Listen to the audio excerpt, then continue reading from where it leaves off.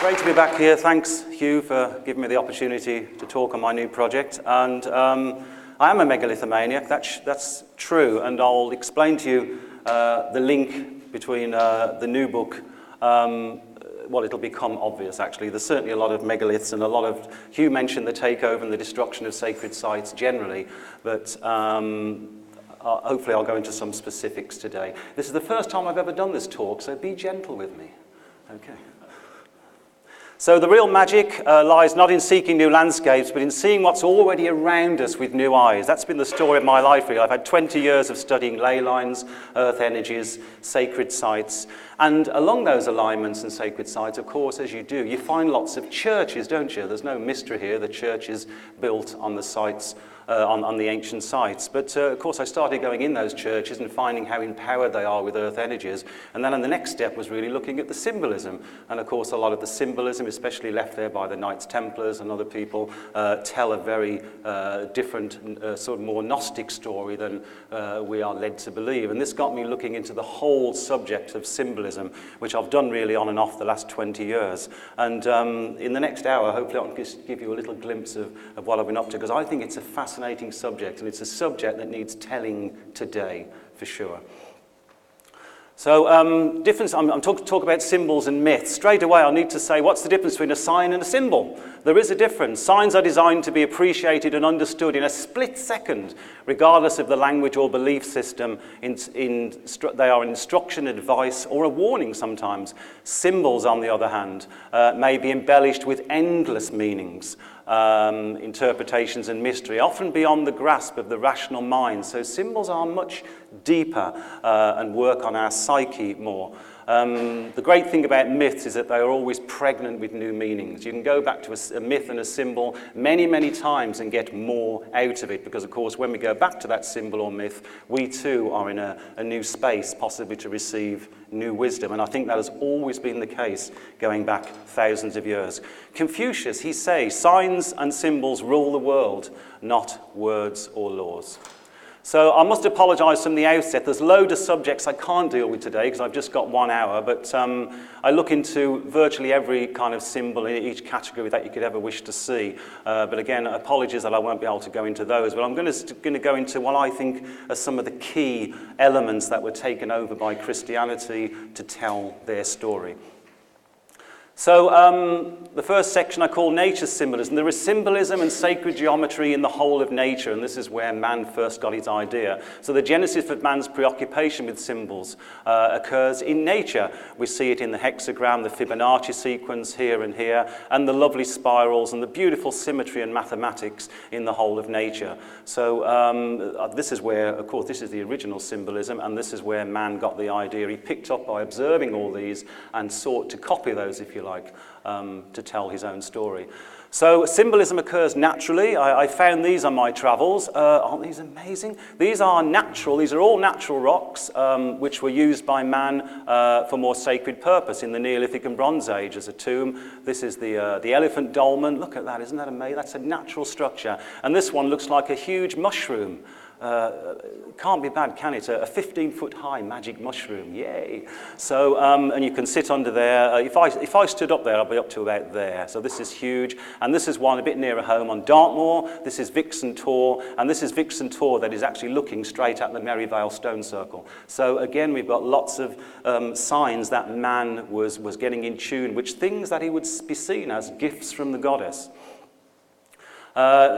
Sacred symbols go back thousands of years, 36, 45,000 years. We've got evidence of symbolism. The famous Venuses, of course, and rock art, still carried on by Aboriginals today. This caving from Lesaur, I think, dates back 35,000 years.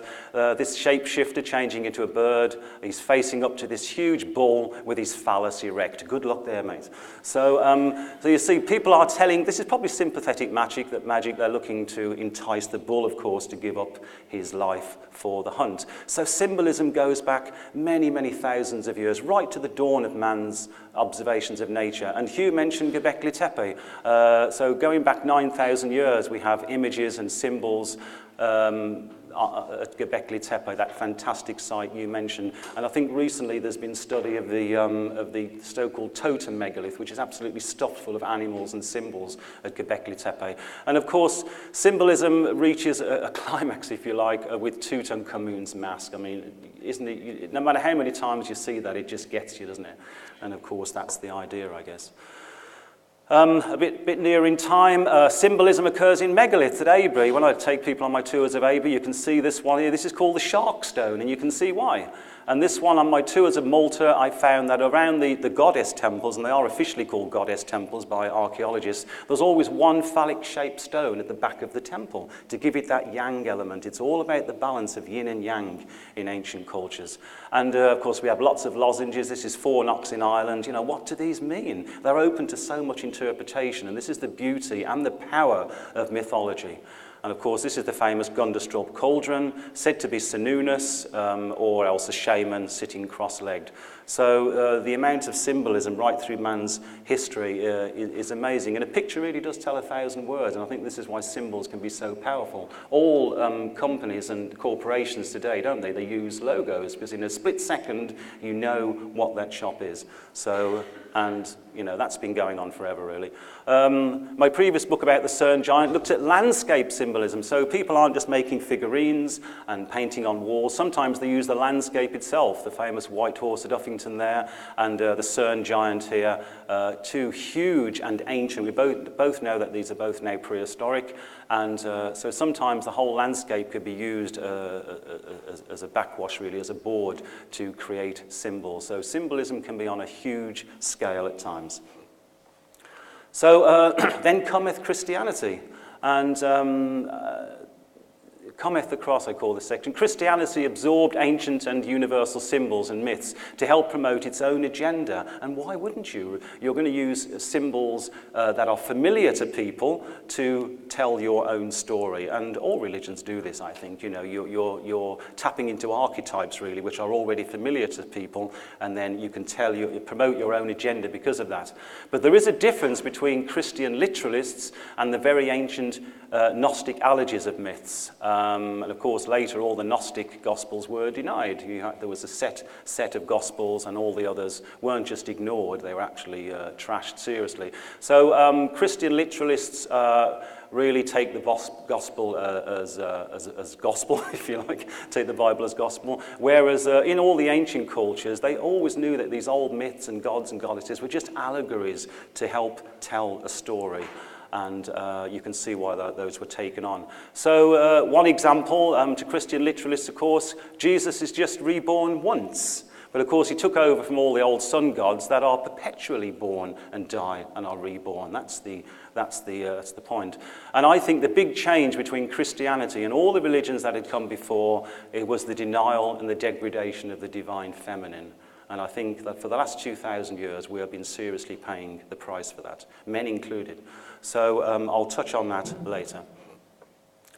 There's a new god in town is the next section. An edict from Pope Gregory in 595 said, let's not, well, they were having a job converting right across Europe, converting people to Christianity. And he said, okay, well, we won't destroy the old pagan sites. Let's put our sights on them. And what a shrewd move that was, I tell you. So there's a few examples from here. There's many in the book. This is Knowlton in Dorset, a Neolithic henge with a Norman church slapped right in the middle. So people can still come to their old sacred site, but there's a new god in town. So it makes the idea of conversion, I think, much easier. And of course, in the early phases of Christianity, especially the Celtic Christianity, sometimes there was very little difference between paganism and Christianity, really. They're following the cycles, agricultural. We have it on record that many Druids converted to the early stage of Christianity because they could just see it was the sun god, repackaged. But of course, it was the later phase of missionaries from Rome where it all went seriously downhill, I would suggest. This is another excellent Neolithic temple at Jersey with a chapel on the top. And this is one I found in Portugal. This is actually a dolmen, and the chapel has been built right in there, and the energies in there are amazing. And so there are many examples right around Europe of Christianity taking over the ancient sites. And of course, the next section is the turning year in the book, and it's not just the sacred sites they took over, but of course it's all the festivals as well. Virtually every festival you can think of is the usurp of a pagan site. Halloween, of course, is the old Celtic New Year, Samhain, and Easter, for instance. We never know when Easter's going to be, do you? Does anybody know when Easter is next year? No. Easter is always the first Sunday after the first full moon after equinox. It's lunar-based, you know. So, of course, we have lots of ancient gods who are also reborn at Easter. And Christmas. I'll come on to Christmas later. Christmas is a fascinating one. I'm going to leave that one. But all these ancient festivals, which, of course, had been running for many thousands of years, had to be taken over and Christianized. I'll pick out a few different categories. Angels, we all think of angels. We've all seen images of angels and cherubs, and the angels tend to turn up at monumental moments during the Bible. But of course, they are much older. This is Mat, the winged goddess of Egypt. Lilith, she was associated with the owl. She's the original lady of the night. So, very sexual goddess, which I'll talk about later. Again, she's a winged creature, and of course he's Eros. These are all hundreds, if not thousands of years before Christianity. So the idea of a winged divine creature, or semi-divine, helping the gods out, or in this case the god, is very ancient indeed. And another example of many I could have shown, this is St. Michael, often shown with scales. He's weighing you to, when you go to heaven, he's weighing you to see whether you've been naughty or nice, a bit like Santa. So, but it was going on thousands of years before that. Here's the Pharaoh's heart there, and of course, is the feather going to weigh the heart of weigh down the heart of the Pharaoh? Of course it is. He's been a good man. So again, the idea of having your soul and your deeds weighed up is much older than Christianity. But this was seen to be so powerful that Christianity adopted it. This is absolutely stunning, isn't it? Absolutely beautiful window there. Creation. Again, all ancient cultures have their creation myth, and Aboriginal cultures today all have their creation myths, trying to explain how we got there, how the universe came into being. There's some common threads. They nearly always regard water, and they nearly always regard something called the deep, which is taken to be being the deepness of the water from which everything emerged. But I found several Babylonian goddesses who are also known as the Deep One and the Deep. Of course, they inevitably lead to the first couple. But what is missing in the Judaic Christianity creation myths, again, is the goddess. The goddess is at the start of all the ancient creation myths, except for the new religions, should I say. So here's the creator god from the Aborigines. This is an Egyptian one. This is the famous Aztec calendar stone, all talking about the creation. During that chapter, I look at the Big Bang, something from nothing. What a wonderful concept. And of course, people have been talking about this for thousands of years, where the God, the creator God, or the divine spark creates something from nothing by thought. And dark matter, of course, is very much being bandied about by scientists now. They've worked out that 75% of the universe is dark matter. We'll never see it. So, you know, what are they talking about? Are they talking about God? Are they talking about the divine spark? You know, that which is moving and controlling everything. It's very spiritual, actually, isn't it? When the more you read about dark matter, there's something very mystical about it. And in 1951, Pope Pius XII actually decreed that the Big Bang Theory need not conflict with the Catholic concept of creation. At this point, you're all supposed to go, ooh. So there isn't a conflict anymore. Fabulous. That got sneaked in on the bottom of a particular newsletter. But yes, that Pope didn't see any concept with the Big Bang Theory. So it seems that creationists and scientists are actually perhaps finding some common ground. In a lot of ancient religions, although most of them believe in more than one gods and lots of gods, they're not monotheistic, there's usually one God on high. And of course, this was taken on as being the one and only God by Christianity. But there's lots of them. God sitting on a throne. This is a Christian window. And of course, this is Horus sitting on the throne. This is Zeus sitting on a throne, commanding the universe. And this is Jupiter. So this concept, of course, would have been known. These images of these gods sitting in temples on thrones, of course, would have been seen by all the Christians. All the early Christian ministries that went out would have seen all these symbols. So it's no mystery, really, that God is depicted in a similar way. The tree of life and the first people, the idea of a tree of life, the axis mundi, the cosmic tree, that which links the earth to the heavens and also represents the kundalini, is so ancient, it's unbelievable. The Babylonian one there, Egyptian, the Kabbalah, of course, of Judaism. These are two Neolithic trees of life that I found on Malta. So there's this idea that something is connecting us to the heavens, if you like, or to more ethereal, divine sources, is very, very ancient indeed. This is one from Babylonia, 3000 BC. There's two dudes who seriously need a haircut, standing either side of their tree of life. And it's often seen as a pillar. And this is at the famous Lion's Gate, of course. We know in Lion Gate, there's the pillar, the axis. And this is the famous one from Roslin Chapel, where it's like the DNA strands are going round it. But the idea is that it's a pillar. And there's dragons at the bottom. All of this foliage is issuing from dragons, representing the life force of the planet, and I'll deal with dragons very shortly. And this is a tree, I found this interesting one. This is a scene of the crucifixion, and it's actually a living tree on which Jesus is hanging, a living tree. And there are the words Arbe Vitae, tree of life. So again, you can actually find relics of this ancient concept in Christian architecture, if you know where to look. So of course, Adam and Eve, the first people, and the idea of the first two people occurs in all creation myths, because obviously all cultures have to explain where the first two ancestors came from. This is interesting. Eve was created. Remember Eve? We all read your Bible, don't you, every day? I'm sure you do. Of course you do.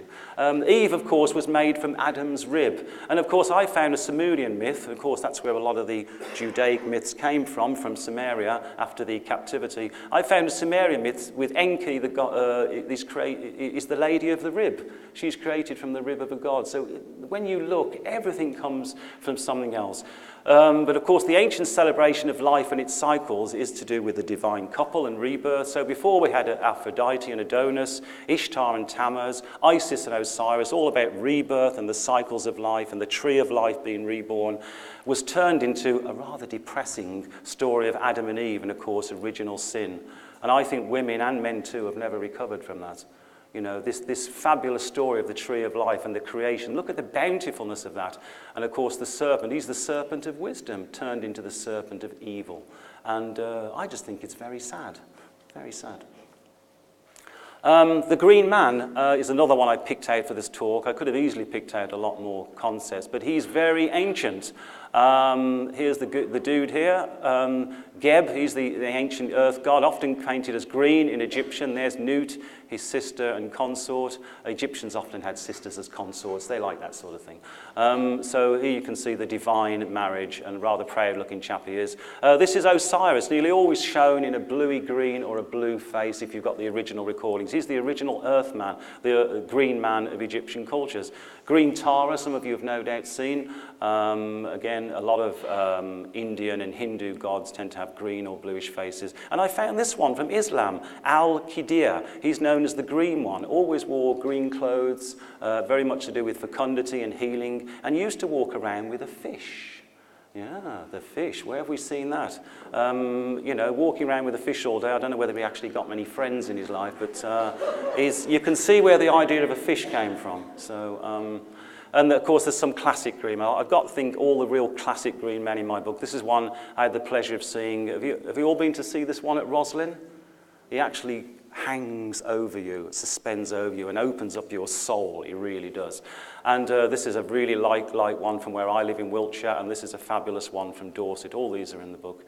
And of course, by bringing the green man into the church, by bringing this face of the fecundity of nature into the church, it's now not the gods of the fields that are blessing the crops. It's now, of course, the Christian God that is blessing the crops. That is the idea of bringing the green man into the church. So, but these are amazing images. This one is so lifelike, it's unreal. It's very powerful. You know, when these green men look back at you, they really do set, you know, it is the soul of nature staring into your inner being. So the phallus, I call this section, the staff of life. It certainly is. Again, there's Geb. Again, I've turned that a bit sideways just because I felt like it. And this is Priapus, the old classical god, well-blessed guy. I bet buying trousers for him is a nightmare. And this is Min, again, another fertility god, all associated with fertility. And of course, I did the book on the Cern giant. And it's very little to do with sex either. People see a lot of these phallic images and they say, oh, they was all to do with sex and orgies. Well, perhaps in some cases it was. But usually you're asking the gods to fertilize the land for you. That's the whole point. You want the phallus of the god, the staff of life, to come down and fertilize your fields. That's what it's all about. And this I can only, wow, oh my God is the only thing I can say to this one. There's me, 6'1" of me. This is the famous dolmen in North Brittany. And, you know, how can this be meant to be anything else but a phallus? And of course, I say to people when I take them on my tours, when I show them stones like this around Avebury, you have to ask the question, it is a phallus, certainly, an erect phallus. But of course, the other end of the phallus is going into the ground. It's fertilizing the earth, isn't it? So you must look at phallic stones two ways. Is it erect to the skies, or is the other end of it fertilizing Mother Earth? This is a Roman one. Hermes was also a phallic god. These are milestones. These were old ancient road signs. Can you imagine if we had those on our road signs today? This one is clearly saying, go straight ahead, isn't it? So, and this is a Japanese Shinto festival still going on today, where this 12-foot-high pink phallus, which I think they purchased from some, I don't know, it looks like, I don't know, let's not even go there. But this is paraded around by the local street. Ann Summers was the word I was trying to think of. This is the Ann Summers Festival in Japan every year. And the whole community turns out, men, women, it's an ancient Shinto festival. It's all about fertility of the land and fertility of the community too.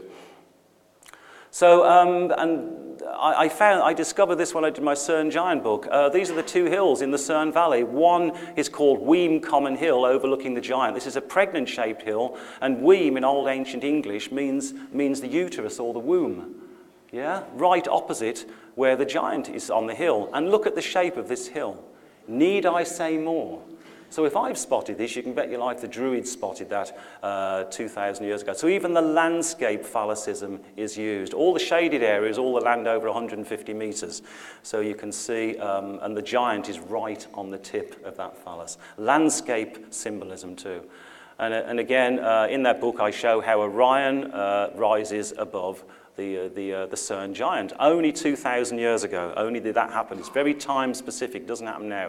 So it's the stellar giant rising over the landscape giant. So Orion in ancient cultures was regarded, the constellation was regarded either as Orion, Log, Bran, all these different gods and goddesses were known to be Orion in the sky.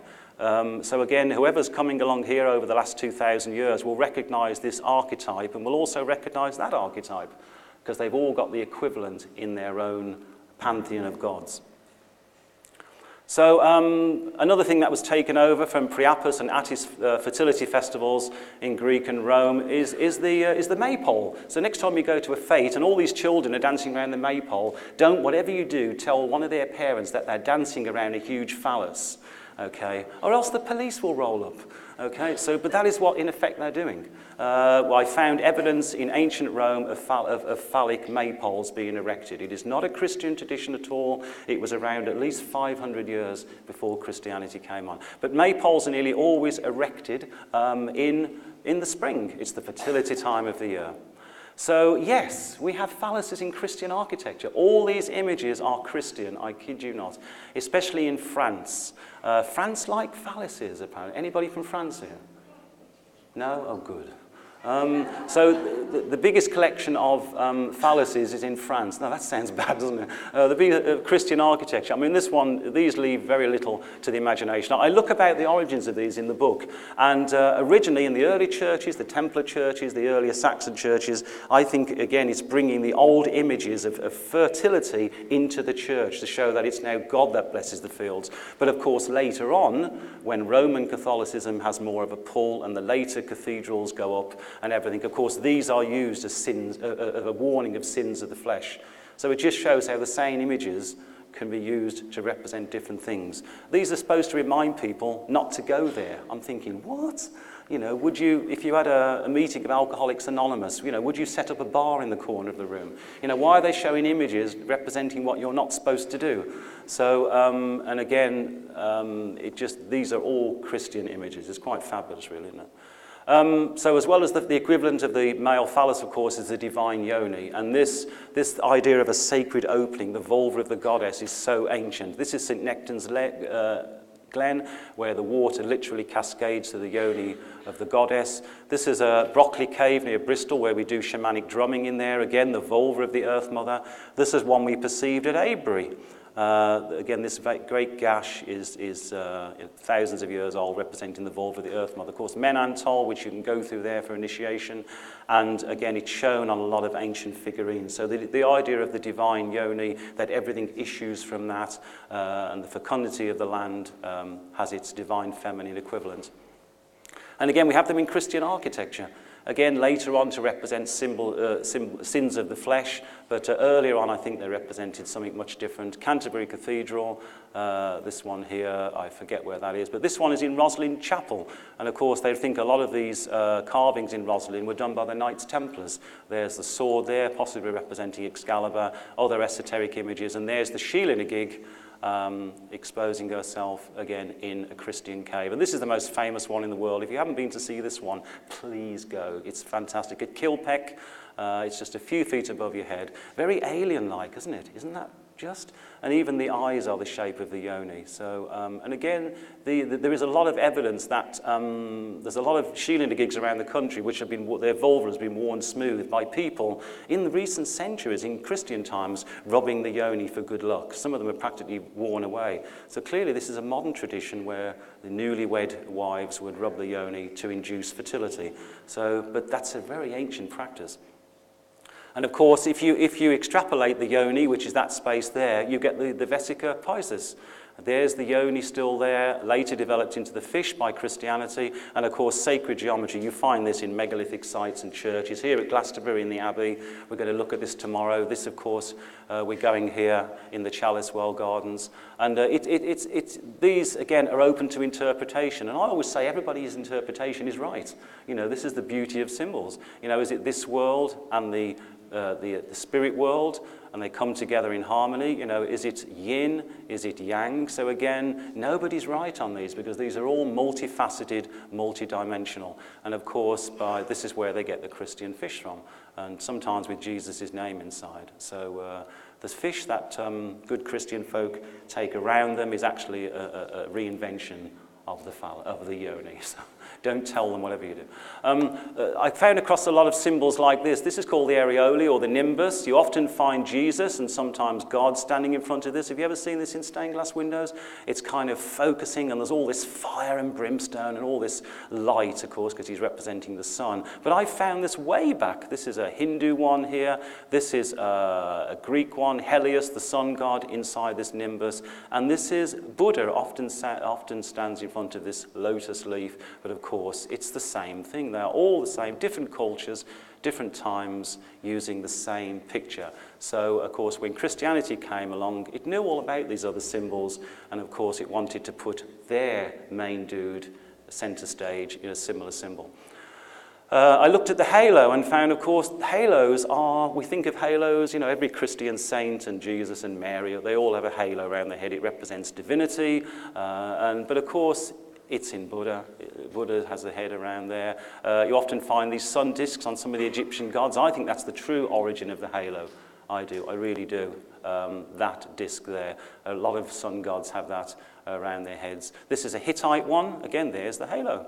And of course, this is Artemis, the Greek goddess, again, with a halo around. So again, everything comes from something else.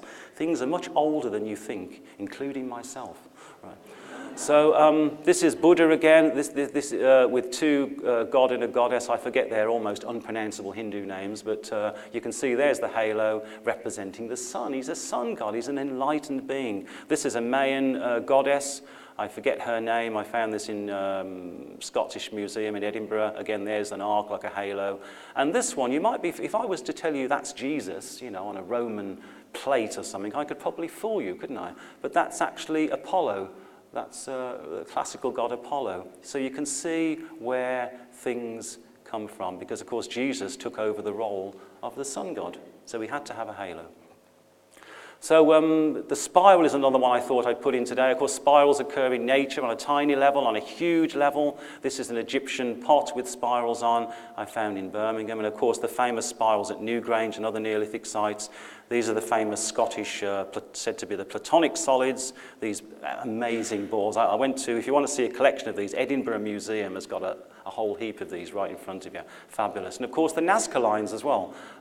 Some of the glyphs have spiraling tails. So the spiral, it represents the eternal cycles of life. You know, as you go around to one side, it comes back, and it represents reincarnation and the perpetual changes of nature. And of course, also the unfolding Fibonacci sequence, which opens with mathematical form. So very ancient concept spirals, but used in Christianity and much later. Here's spirals on an early Christian cross, used extensively for decoration. This is a famous one on the St. Michael line in Cornwall. This spiral is occupying, of course, the third eye position. And what's this doing on a Christian font? You know, so again, we have to look at things with a more ancient origin. And again, this could easily be the spirals from Newgrange, couldn't it? On a Christian cross. These two spirals marked where energies were spiraling in a church at Stoke Trista in Somerset. And the two energy lines came together, marked by that spiral of snakes. So I often find symbolism is where the energies are doing strange things. And even William Bake regarded the stairway to heaven as being a spiral, of course. It's the DNA, it's the unfolding of everything, really. So I do a whole massive section on all creatures great and small, where I look through all animals and birds, and of course they've all worked their way into Christian symbolism. I'll just pick two out here. Of course, this is the lion, which they think the Sphinx originally was. There's lots of lion gods and goddesses here. And of course, Christianized with the lion story of Daniel, and also used as the symbol of St. Mark. And this is from Göbekli Tepe again. This is one of the pillars, and it's got a bull on it. And here's Hercules slaying the bull in Roman myth. And again, the bull had to be given an attribute to a Christian state. All these ancient animals and loads more, if they were worshipped in ancient times, they had to be brought into the Christian iconography. So again, everything comes from something else. So this is an interesting one. You all know that Jesus is called the Lamb of God, yeah? That's one of his names. He's the Good Shepherd, herding us all around. Divine Shepherd. But these three titles are all actually from ancient times. Babylonian, Greek, Egyptian myths. There are gods called the Lamb of God, the Lamb God, and the Divine Shepherd. This is a Greek one here, and this is a Roman one. Are we getting some sort of similarity here, I think? So again, you can easily see where the concept of Jesus being a good shepherd and the lamb, the sacrificial lamb, that's the point. He's being sacrificed, so therefore the lamb is perfect symbol for him. And again, the power of the serpent. I do a whole chapter on serpents. This, of course, is the famous. This is the Aztec one in British Museum, thought to represent Quetzalcoatl. Absolutely stunning. This in turquoise. And of course, this is the famous Mayan temple at Chichen Itza, where I think it's on the equinox every year. The sun shines in a certain way, and look at that, just formed by the steps. Isn't that amazing? Wow. And of course, here's the serpent goddess for the Minoan state goddess. So of course, the serpent is representing the life force, the kundalini of the planet, and also of ourselves, and has been taken on by dowsers especially to represent earth energies. They really do flow like the serpents of old. This is an Aboriginal cave art of the rainbow serpent, which I know a lot of our guys have been working with. Where are you, Tor? Yeah, he's going around chasing the rainbow serpent around the planet. Great man. And this is the Great Serpent Mound in Ohio. Again, this is a Native American one, of course. And here, it's thought that this serpent is about to swallow, or he's disgorging the cosmic egg, and again, which births everything. And of course, serpents naturally were brought into Christian architecture. Here's Moses with the brazen serpent, which he actually used for protection. This when they made it. Here's the Ouroboros. This is a lovely Masonic carving here I've got in the book about the eternity of life. The serpent is biting its own tail, representing the eternal of life. This is a fabulous painting, of course. Serpents very famously featured in the Garden of Eden at the fall. And he's saying, take this apple, and saying, don't do it. So again, this is depicted in a painting as a serpent. Serpents, from being this representation of life force in ancient cultures, then became to represent evil. And the more I see symbols that represent evil in the Bible, I know that prior to that, they usually represented something jolly good and powerful, because that's the strength that it had to be overtaken. Yeah. And of course, the caduceus occurs as a symbol of St. Luke, but again, you find it way back. This is a caduceus associated with the phallic god of Priapus at Pompeii. So again, this does represent balance. You've got the male and the female, the yin and yang, and of course, it's exactly what we find traveling up across the Apollo line, or the Belinus line, or the famous St. Michael line. We're going to deal with the Michael and Mary currents tomorrow at the tour when we go to the Chalice Well and Glastonbury Abbey and up the Tor. So again, you can see exactly where this comes from. It's a symbol of Hermes and Mercury that was just taken over by the church. And dragons, there's a whole heap of section. I love dragons. Don't you just love dragons? I really do. Very powerful idol. They occur right across the world. You'll have a job finding an ancient culture that doesn't deal with dragons. And again, this is very telling. This is a male god chasing the female earth dragon away. That was to have serious consequences in Judaism later on. This is a Greek dragon. Of course, the Vikings love dragons. And of course, the Chinese. They represent dragons as being the life force, the feng shui, the balance of the planet. Dragons were always, although they were often fierce, in ancient cultures they were usually benevolent. They were giving people the life force. And of course they were taken over by Christianity, but now the dragon, because it represents all the old ideals of paganism, has to be demonized. And dragons don't have a bad press at all in the Bible until the book of Revelations. Right at the very end, the book of Revelation says that dragons, these winged creatures, are the cohorts of the devil, and that is such a shame. This is St. George, of course, and St. Michael. The way you can tell them apart is that usually St. George doesn't have wings, and he has a red cross on. There are exceptions to that. Look at the dragon headdress there.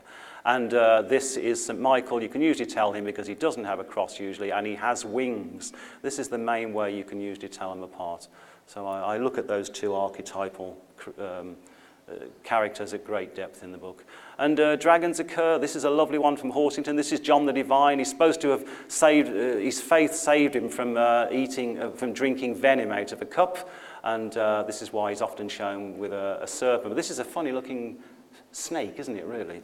So again, is this chalice representing rebirth, the earth itself, divine feminine, and the dragon is emerging from it. Look at the love, look at the wisdom. This is the Gnostic dragon. It's representing inner knowledge. And of course, the Knights Templars made sure it was eventually became the symbol of London. But we have dragons representing earth energies. These are two dragons, the female and the male, on the font at Avebury, because of course at Avebury the male and female dragons come together. This is supposed to be the bishop in the centre with the Bible in his hand. To me it looks more like a pint, I don't know about you. But these two dragons represent the male and female energies at Avebury. These two serpents, there's only two serpents in the whole of Crediton Church, I can assure you, and it's where the Michael and Mercury current come together, right in front of this column. So they must have known that. They must have known something. They're the only two, or the other thing, I like to throw this in just because I like to, does these serpents mark where the energies were seen to cross when the column was carved, or have the energies gravitated to that column since the carvings were carved on there, yeah? That's an interesting concept, isn't it? We know the power of symbols. They create and they give off an energy which earth energies are drawn to, I can assure you. So the flood is another concept. Again, it occurs in Babylonian myths, it occurs in Hindu myths. Right across the board, there's the concept of a flood. whereas, you know, we've all been naughty, so therefore the slate has to be done clean. But again, it's this is the equivalent of Noah, I forget his name, in his boat, the equivalent of the flood. So again, Noah is often shown with his little ship. But the flood occurs in virtually all ancient cultures, this concept, and of course, in classical cultures, it survived as the myth of Atlantis. The triple goddess reinvented again. The idea of a triple female divinity is very ancient. Here's some Greek and Roman figurines. It's usually the maiden, the mother, and the crone. Here's the mother holding the baby, represented by the triple spiral, I believe. Lots of cultures have three women. These are the three Valkyries taking departed Viking warriors to Valhalla. And of course, that too had to be brought into Christianity. If you see any images of faith, hope, and charity, or mercy, justice, and humility, they are always women. It's the triple goddess brought into the church. This was a powerful icon. All the ancient cultures had the divine triple feminine, so it had to be brought into the church. You know, why isn't that a man, woman, man, or three men? You know, and this is quite amazing where you see the history of this. And there's the scales again for justice, you know. Have you been naughty or have you been nice? So again, that is the triple goddess from ancient cultures. But we also have triple gods, of course. Lots of cultures have their main gods in groups of threes. There's Odin, Thor, and Freya.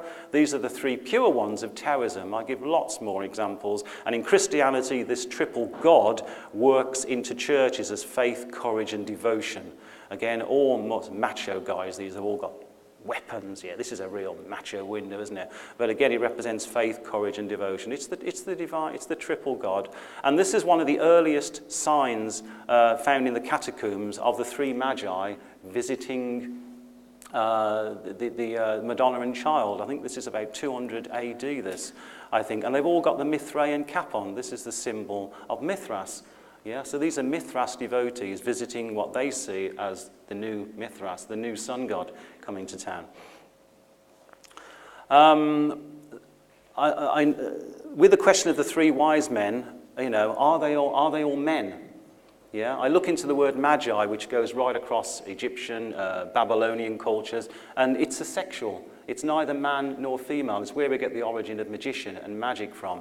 And in some early Christian depictions of the magi, they are dressed in Persian clothing. They are wise magi from the east. But one of them, more often than not, one of them looks very effeminate. Yeah? And I started asking myself years ago, is this a woman? You know, because let's face it, where these guys are coming from, the goddess and priestesses are just as prevalent and common as priests and the god. So why wouldn't a representation of the divine feminine be brought along to honor the new sun god? I've blown this one up. This is a window, Dorset window. And there's this character, you know. Okay, you could say it's just a slave watching the camel, but that means there's only two wise men there. That's one of the wise men. And she's got a heart-shaped earring on. That's not something I'd expect a dude from the Middle East to be wearing, I don't know. So I've got lots of images of these, of where it's always just one of the wise men looks more like a wise woman. So I think the Masons, the Templars are trying to tell us something, you know, that they weren't all men. Moses is a person I greatly admire. To me, is one of the great shamans of the Bible. Again, Moses lived in about Bronze Age time, so we can relate him to the Bronze Age shamans that we know of with all the Bronze Age sites. This is the archetypal image of a druid. This is how I see Moses, really. And here he is taking the tablets. Well, he's actually smashing the tablets. So Moses, again, he did lots of things that shaman do. He went on a vision quest. We think he took magic mushrooms. He creates the weather. He changes the weather, which is a feature of lots of shamanic cultures, lots of shamans. He really is a magician, Moses. And again, he sees a burning bush. Again, he's been up Mount Sinai for weeks, and probably with the mana, which we think means magic mushroom, and then he gets a vision. Well, you would, wouldn't you? So the idea is food deprivation, sleep deprivation, taking yourself off from your tribe to get the vision of the Ten Commandments or whatever he went off to. It's a classic shamanic practice. He hits a rock one day when all the Israelites can't find water in the desert. He hits a rock and water comes out. This was done by several ancient gods. Mithras very famously hits a rock and water comes out. And again, he parted the seas of the Red Sea. And in my book, I discuss the theory that this might have been actually the sea receding after a tsunami. because they found evidence of a volcano and a tsunami in the Mediterranean just at the time that Moses was kicked out. So did the sea retreat, you know, or was it just a drought? So again, we're looking at, of course, the Christian version of events, yeah? But I discuss that it was possibly a natural event in the book. Moses is often shown with horns because it's said that when he came down from Mount Sinai, he was all glowing and he had horns, and someone has recently retranslated that, you know, and it said it's his aura, it's like a glow, these radiant beams of light, because he's connected to spirit. It's his aura glowing that everybody sees. And of course, famously, he brought down the 10 Commandments. But look at this. This is from the ancient Egyptian Book of the Dead, in use, you know, hundreds of years, about the same time as Moses was around. And Moses would have been aware of this. You know, Moses, if he is the Prince Tutmosis, which you think he was, the prince that was chucked out, he would have been aware of this. He was a priest, you know, and a prince who was in training. So is this where he got the 10 Commandments from? Look at this. I have done no falsehood, I have not robbed, I have not committed perjury, etc., etc., I have not killed men. This is the 10 Commandments, because he was aware of them. This is from the Egyptian Book of the Dead. So that's where Moses got the commandments from. He already knew them. Moses does a lot of his magic, like good old wizards and Merlin and Gandalf with his staff. Again, lots of precedents for this. Ptah, the Egyptian god, always has a staff. This is in Birmingham Museum. This was found on Mount Nebo, where Moses was buried, in an excavation in 1839, and inscribed on it in hieroglyphs is Tuthmosis. It's him, it's his staff. This is in Birmingham Museum, and I've been up to see it and photograph it. So a lot of academics think this is actually the staff from the Moses myth. Isn't that amazing? It's in Birmingham, my hometown, and the staff of Moses is in Birmingham. Isn't that fabulous? Go up and see it. It's on show now. And the archaeological evidence exactly fits the biblical story. Isn't that amazing? So go see. The Holy Grail, of course, again, very much in tune with Glastonbury. I haven't got much chance to go into it now, but of course there's lots of ancient magical cups. This is a Muslim tale of a magical cup with the elixir of life. This isn't actually Pandora's box. This is Circe opening another box. Venus had sent Circe, because she was jealous of her beauty, into the underworld to bring back this box that would make Venus more beautiful again. But of course, how could Circe resist opening that? And of course, the famous Gunderstorp cauldron features Bran, we think, dipping people, dead warriors, into the cauldron of rebirth to be reborn again. So the Grail is a prehistoric concept. Certainly is. And of course, we'll deal with the Grail tomorrow on the tour. Very much brought into Christianity via Arthur. This is exactly on a ley line between Glastonbury and Stonehenge that I discovered a few years ago. This is a window at Longbridge Deverill. Exactly on the ley from Stonehenge to Avebury. Here is the vision King Arthur longed for to see. And of course, in this concept, it's a moment of enlightenment, as you know when Arthur drinks from the cup, he and the land are healed. And this, of course, Joseph of Arimathea in St. John's with the two little cups supposed to hold Jesus' blood and his sweat. And again, this one I found, this is near Valencia, I think. This is actually, they think, if there is an historical Grail, they think this could be it, because this actually dates back from the time of Jesus, believe it or not. It's not a modern replica. So I look at all the modern equivalents, the candidates that have been put forward as the Grail. But of course, I think the Grail isn't a physical object at all. I'm sorry to disappoint all you Grail hunters. I think it's about enlightenment. It's about that attainment of gnosis. And it famously occurs in the Garden of Eden. You find images of this all over the place. Here's an angel coming out of the sky with the Grail. You know, he's not giving him a nightcap. It's not a half a Guinness in there, you know. It's his moment of gnosis. Here he is meditating. The Grail represents the moment when Jesus gets it. He knows he's not going to die. He knows his soul is eternal. That's what the Grail represents. It's that moment of gnosis within all of us, so we can all attain the Grail, every one of us. So the sun god of the ancients, of course, the sun god was perhaps the chief reverence object in ancient cultures. So, of course, it had to be replaced. And, of course, the person who replaced the ancient sun gods was Jesus. So the sun god turns into the Son of God. So Jesus took over from the sun gods as the new divine masculine solar deity.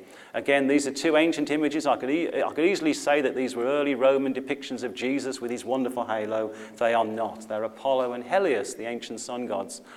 More examples here. Again, where have we seen that before? Baby suckling on the breast. This is Mithras emerging from the cave after he's been reborn. Roman god. And here's Apollo. And look at this one. I found this Mesopotamian image. This is 3000 BC of this dude holding a cross. Okay? It's an ancient sun symbol, the cross. So question, who was famously born on December the 25th to a virgin mother, died and arose 3 days later? It was? Yes. Jesus. But hang on a second. December the 35th to a virgin mother, resurrection. Oh, there should be, these have moved over. That's obviously not compatible. I've got 15 gods here, all born on December the 25th to a virgin mother. I'm sorry that some of them have... sorry? Mithra, yes, he's under there somewhere. This picture has moved over in trying to read my slideshow. Mithras, Osiris, Horus, Krishna, Attis, and several more. So Jesus is not the reason for the season, I'm afraid. He's much, much older. And look at all these gods and heroes. These are all associated with ancient gods. Fish, sheep, rams, wine miracles, healing, palm leaves, walking on water. All been done before, I'm afraid, Jesus. Rebirth after 3 days. All these are ancient names I found in ancient gods. These are nothing to do with Jesus. The invincible Son, Lamb of God, Fisher of men, Shepherd. Those ancient attributes were just given to Jesus. Why wouldn't you? There's Osiris, born to a virgin mother, rode triumphantly into town on a donkey, Osiris, yay. Is sacrificed in the spring, Easter, reborn after 3 days. I'm not saying for any reason, I'm not even implying that the Jesus story didn't happen. I sincerely hope it did, or else Christ.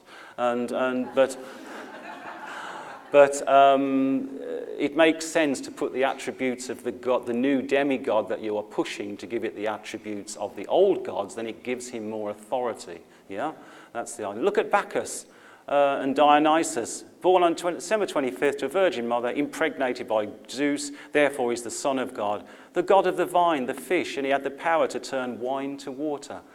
So where have we heard that before? So amazing, isn't it? Look at the symbols. You see this a lot in churches, don't you? IHS. The first 3 letters of Jesus in Greece, or it represents Jesus Homini Salvator, the Saviour of humanity in Latin. But these are also the emblems that were put on the temple of Bacchus. The Bacchus temples had HIS on them. In Phoenician, IES. But if you transfer that to Greek, it's IHS. So this is the ancient symbol of Bacchus, brought into the churches. Fab, isn't it?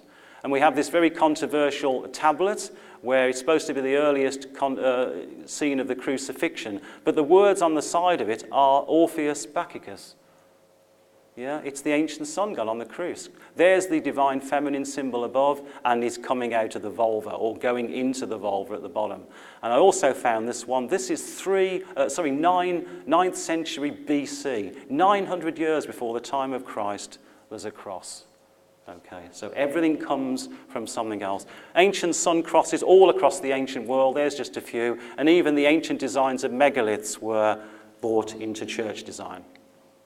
And was Jesus a shaman? I think he was. I found this window where Jesus is surrounded by magic mushrooms. Yay! Adam and Eve painting here. They're not, the tree of life is a load of mushrooms.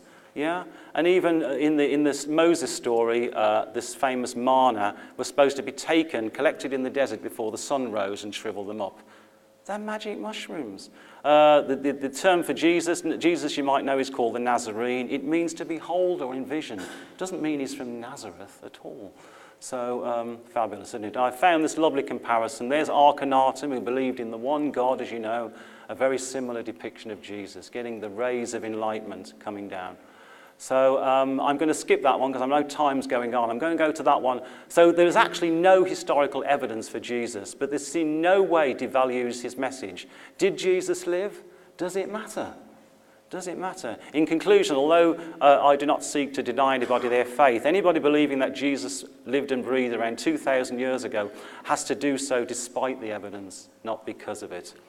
But perhaps in terms of Jesus, Mary Magdalene, the Grail and other myths, we should not inquire as to whether a myth is historically accurate, but is it just spiritually valid? Yeah, is it just spiritually valid? This is supposed to be the transfiguration where Jesus appears to the disciples and he morphs. Also alongside him are Moses and Elijah. The reason the Christians do this is because they want to put their prophet, on an equal basis to the old prophets. But I think they're just showing his previous reincarnations. It's his previous light bodies turning up. He was Moses. He was Elijah. And of course we have the divine feminine, represented by lots of ancient sites, by the moon, of course. And there's the moon goddess in many cultures, represented right back to 35,000 BC, known as the Queen of Heaven in a lot of ancient cultures. But who was going to replace the Queen of Heaven? Well, of course, it's the Queen of Heaven. The Virgin Mary, one of her names is the Queen of Heaven. She's standing on the moonbeams here. She's always in blue and white. It doesn't represent purity. It represents the water and the moon. That's what the colours represent. The waters and the moon. And of course, there's the Earth Mother Goddess. And this idea, the archetypal image of Jesus sitting on Mary's lap, of course, it's everywhere. Babylonian, Hittite, Romanian, Malta. It's such an ancient of the goddess with the solar god on her lap. And of course, there's a good example from Egypt, classical times, Hindu mythology, they are all there. And of course, at the end of that chapter, I show Isis and Horus, the Roman equivalent of there, and Jesus and Mary. It's such a powerful symbol. You can see why they adopted it. But to me, all the fun starts with the divine marriage. Yay. When the yin and yang come together. Again, this is an ancient concept. All these old gods and goddesses are getting together for the fertility of the earth. Lilith there, and the famous Naga of India. And of course, it's Jesus and Mary Magdalene. The Council of Nicaea in 325 proclaimed Jesus as divine. He wasn't regarded as divine before 325 AD. He was just a great prophet. And of course, if you're divine, you can't be married, you can't have kids or anything like that. That would make you merely human. And I started looking at Mary Magdalene. Of course, a lot of this has been in the Da Vinci Code, but of course, Mary famously, with her alabaster jar, does Jesus' feet, and he gives him anointing just before. It's a priest ritual anointing a future king. That's what it is. And some fabulous images of Mary Magdalene. Again, who is the only figure ever shown at the foot of the cross? It's Mary Magdalene, because the Romans would only allow the wife of a crucified victim to be at the foot of the cross. So that one got left in. I love this. Joseph of Arimathea lifting Jesus' body. Who did Jesus appear to? Mary Magdalene when he rose, because it's his missus. Why wouldn't he? He'd get a bollocking, really, if he didn't, if it wasn't. So, and he addresses her as rabbi. And as you know, in Jewish tradition, rabbis have to be married. It's a sign of their respectability, of procreation. Jesus was married. It would make him more acceptable as a rabbi and a priest.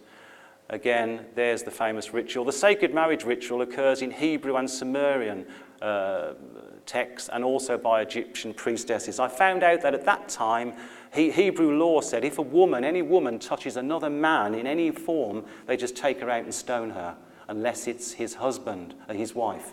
So she must have been his wife to do all that, because they'd have taken out. I found images like this. What state is this lady in? She's pregnant. She's resting the jar on her tummy. This is the famous one, of course, from the island of Mull. She is clearly in a state of pregnancy. Look at that. This is the newlyweds, really. This is the married couple. The perfect balance of yin and yang, the divine couple. And I found this in a Knights Hospitaller church in Winchester. This is said to be Mary, the mother, and Jesus. And I'm thinking, do me a favour. She's in red, long red hair. This is Mary Magdalene and her child. And this is the one I think that's really going to cause a stir, because I'm not aware anybody has found a window like this before. This is the scene of the crucifixion. This is Mary Magdalene with a crown on, long blonde hair. She's the only character in church architecture that's ever shown like that, holding a baby up to the crucified Christ. This is in Cornwall. I think this is going to cause quite a stir. John the Baptist in the Bible hailed Jesus as the bridegroom. Why the hell would he do that? And in Matthew, Jesus has said, can the children of the bride chamber mourn as long as the bridegroom is with them? That's in the Bible. So I've almost finished now. Living in balance and harmony, it's an ancient ideal, yin and yang, but I think it's about reclaiming our power. I think it's time to wake up after this 2,000-year-old slumber. When I take groups around Avebury, I see balance. Yang, yin, yang, yin, yang, yin. It's all about balance. And even today, in other cultures, the Pachamama culture, you have the male and the female, Shiva and Shakti, but we don't do it in Christianity. The divine feminine has been demonized. Also in India, the lingam and the yoni, you have to have the two together. And I call this one rock bottom. What on earth have we been up to the last 2,000 years? What the hell were we up to on Thursday is a good question. Right.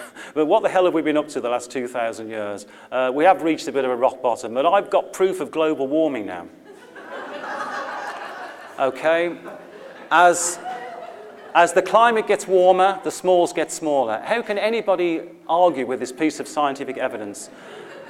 And when I last spoke at Megalithomania, somebody asked, we had time for questions, which isn't going to happen today, and somebody asked a question, Pete, what's the most sacred site you've ever been to? And after hesitating for a few minutes, I says, well, actually, the most sacred site I have ever been to in my life is this one. Isn't she beautiful?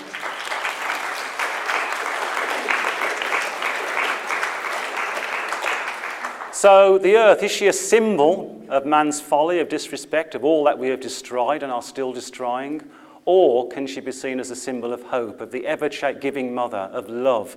She owes us nothing, don't forget, yeah? We owe her everything. Perhaps it's time to give something back. So I'm just going to say, finally, perhaps when we realize the true value of symbols, will pictures really begin to tell 1,000 words? And the real power of myths, I believe, is that they possess the ability to engage not just the mind, but also the heart and our very soul. Thank you very much.